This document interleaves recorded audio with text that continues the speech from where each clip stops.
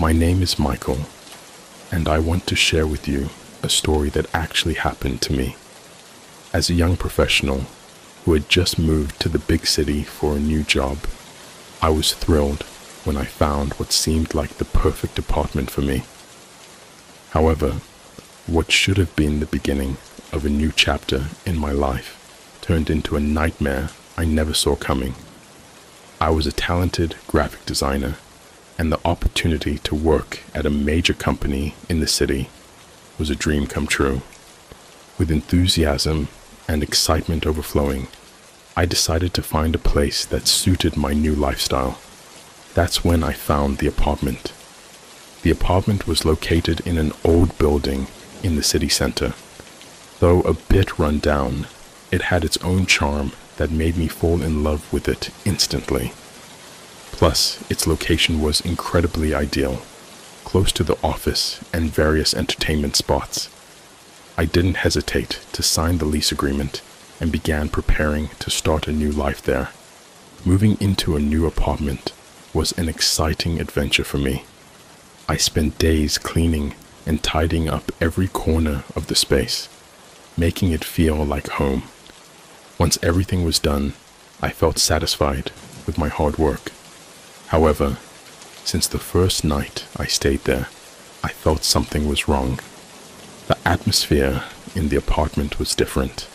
The air felt cold and heavy, even though the heater was working fine. Sometimes I could feel a cold touch on my neck, as if someone was behind me, even though I was alone. I tried to dismiss the feeling as an overactive imagination, but my unease never went away. The first strange incident happened on the night when I tried to sleep in my new bed. I was awakened by a soft knocking sound coming from the wall on the left side of my bed. At first, I thought it might be from the neighboring apartment, but the knocking grew louder and more frequent, as if someone on the other side of the wall was trying to communicate with me. I decided to check it out and tapped on the wall carefully. However, when I did, the knocking suddenly stopped. I waited for a few moments, but there was no response. I felt a bit strange, but then I chalked it up to unusual noises from the plumbing or building structure. However, the next day, the knocking returned, and this time, it was louder and more eerie.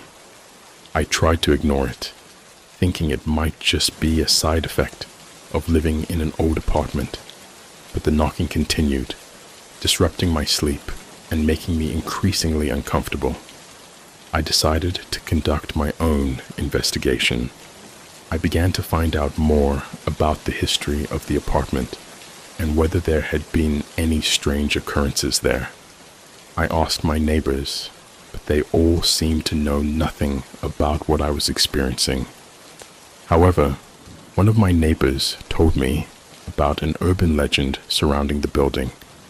He said that there was a story that the apartment used to be a place used by an evil sorcerer to perform dark rituals. No one knew if the story was true or not, but some people believed that there was an evil force still lingering within it. Hearing the story, I felt compelled to find out more. I started searching through local archives and the internet, looking for any information I could find about the apartment. But the deeper I dug, the more frightening the truth I uncovered. One night, as I returned to the apartment after work, I felt an unseen presence around me. The air felt tense, and I felt like I was being watched by something much larger than me. When I tried to turn on the lights, the apartment suddenly went dark, leaving me in total darkness. I groped around in the dark, trying to find the light switch, but nothing worked. And as I stood there, struggling against the creeping fear within me, I heard strange noises in the room. It was the sound of footsteps echoing on the wooden floor. I froze, too scared to move or breathe. The footsteps grew closer until I could feel the cold breeze touching my skin. as something unseen walked past me. I closed my eyes, too afraid to see what was in front of me, and when I opened them again, everything stopped.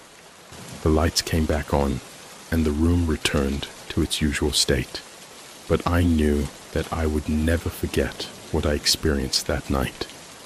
The more often strange incidents occurred, the more determined I became to uncover the truth behind the apartment. I decided to investigate further, to find out if there was something hidden inside it.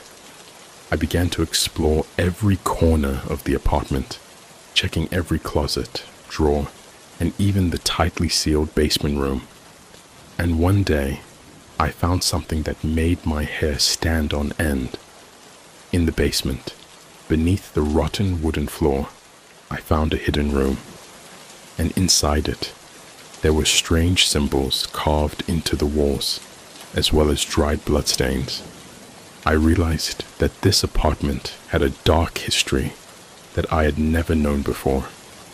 And when I tried to escape from the place, the door suddenly locked itself, trapping me inside the ear. I felt trapped in that room, surrounded by the terrifying darkness. I sensed an evil presence near me, and I knew that I had to fight for my life. Carefully, I started to look for a way to escape. I tried to open the door, but it wouldn't budge. I tried to scream for help, but my voice seemed to get stuck in my throat. And as I stood there, desperate and powerless, something unseen began to attack me.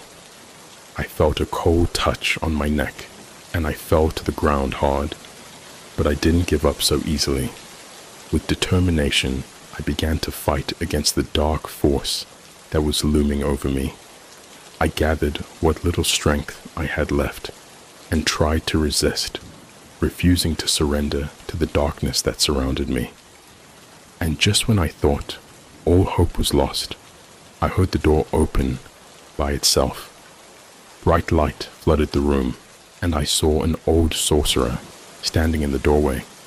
He was a wise old man who lived in the area, and he had sensed the dark presence within the apartment. With his mystical powers, he managed to free me from the clutches of darkness, saving my life from certain doom. After that terrifying experience, I immediately left the apartment and never returned. Though I never fully understood what happened there, the experience left a deep scar on my heart. I learned that darkness often creeps into our lives without us realizing it, and that we should always be vigilant against forces greater than us. And most importantly, I learned that we are never alone in our struggles, and that there are people around us ready to help us through tough times. Though I never again experienced such eerie incidents, I will always remember the experience as a reminder that the world is full of unsolved mysteries, and that sometimes the hidden truths are more terrifying than we imagine.